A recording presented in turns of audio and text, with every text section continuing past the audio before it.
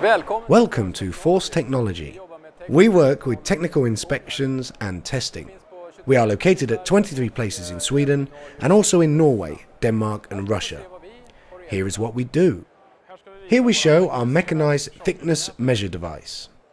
This method is based on conventional ultrasonic that we have mechanized using a robot. It is used to measure the thickness of chemical tanks and pipes. The advantage of this method compared with conventional testing is that you obtain a better traceability.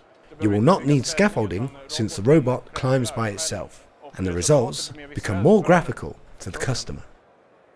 To measure the wall thickness of boiler tubes, we can use our boiler tube scanner. This method is based on EMAT ultrasonics. The advantage compared to conventional ultrasonic is that you don't need any contact gel. The method is also less sensitive to coatings on the tubes. The result from the measurement is saved on a computer that increases the traceability of the testing. This method can be mechanized using a robot. To screen pipes with respect to corrosion, we can use our guided wave long-range equipment. This method is based on ultrasonics that are sent out from the ring in both directions.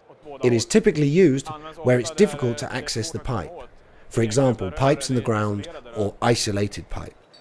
This is a suction roll scanner that we use for non-destructive testing to detect cracks on the inner surface of the roll.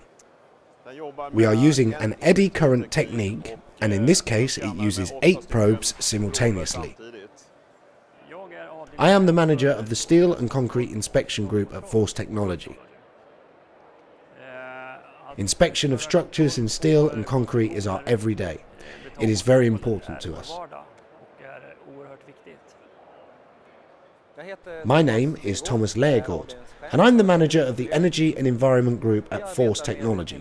We work with emission measurements, with standard reference methods, and with more advanced methods such as FTIR.